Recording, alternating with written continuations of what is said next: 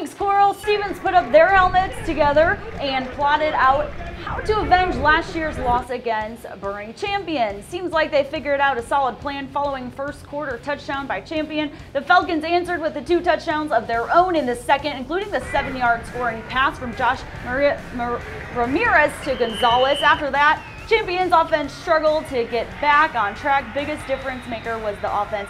Stevens' defense grabbed 2 interceptions and held the Chargers scoreless for 3 quarters. Falcons quarterback Ramirez finished the night with 2 rushing touchdowns in the first and third quarter, respectively. You're watching Sports Tonight, San Antonio's only nightly 30-minute sportscast with exclusive sports coverage you won't find anywhere else.